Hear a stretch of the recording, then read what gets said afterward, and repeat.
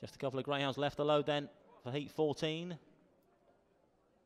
Evie on standby, there she goes, she's a waving, so the hare is running on the spin for heat 14 of the Star Sports English Greyhound Derby. Standby for action, trap 6, all the rage in the ring, Master Kelly, the pre-race favourite.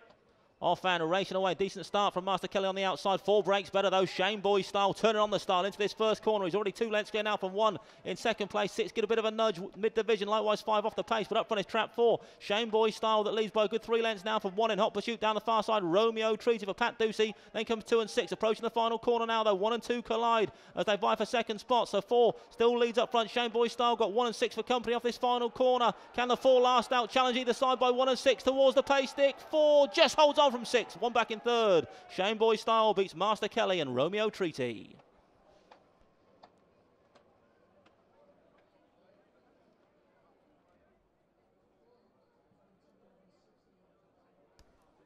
Confirmation result race 4, first trap 4 Shaneboy style, owned and trained by Kevin Boone at Yarmouth, and ahead. And the winning time for trap 4 Shaneboy style 29.68, 29.68.